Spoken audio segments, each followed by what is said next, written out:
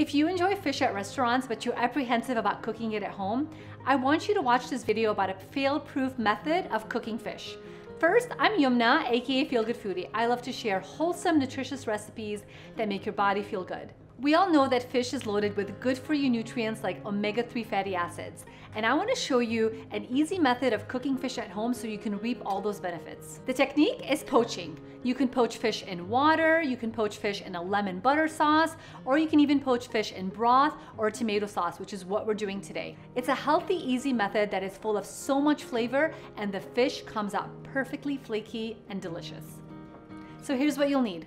We're gonna start with some white fish. This is cod right here. You can use any other kind of white fish, or you can even make this with salmon.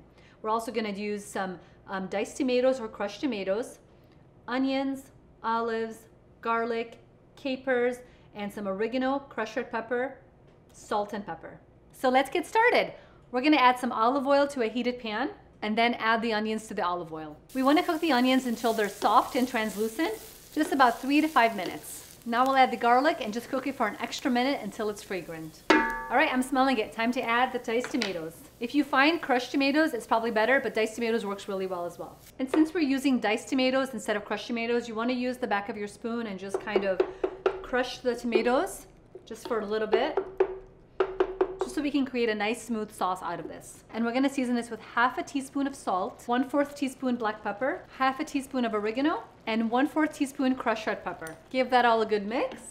And you can continue to crush those tomatoes with the back of your spoon. We're gonna lower the temperature to low right now and let it simmer for 10 minutes until that sauce gets nice and thick. While the sauce is simmering, it's a good time to go ahead and season the fish. I like to season it very simple with salt and pepper because that whole tomato sauce is going to end up cooking it and flavoring the fish. I have here 4 6 ounces of cod, and I like to use half a teaspoon of salt and 1/4 of a teaspoon of black pepper. All right, let's check on the sauce. It is looking so good. What we want to do now is just give everything a good mix again.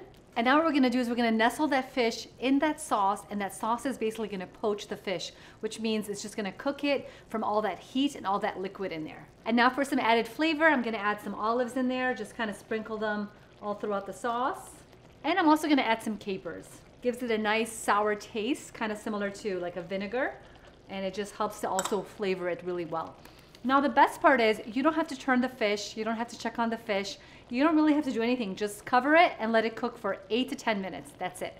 And look at that. It looks so beautiful, nice and flaky, and perfectly cooked. Now depending on how thick the fish is that you have, this could take up to 10 minutes, but the ones that I'm using were not too thick, so 7 to 8 minutes and they're perfectly ready. And I like to serve this on top of some pasta. It just gives it a nice like Mediterranean flavor. So what I do is scoop up some sauce into some pasta and add the fish right on top. And now we can just finish it off with some fresh basil just to give it extra flavor. And there you have it.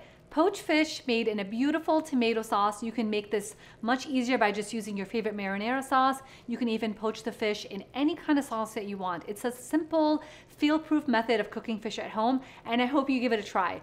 And now I think it's time for Video Matt to try this recipe. So let's see what he thinks.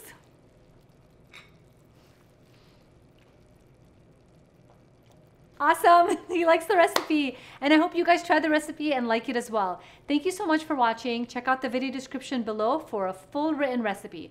And be sure to like, follow, subscribe for more healthy-ish recipes with feel-good ingredients. See you guys next time.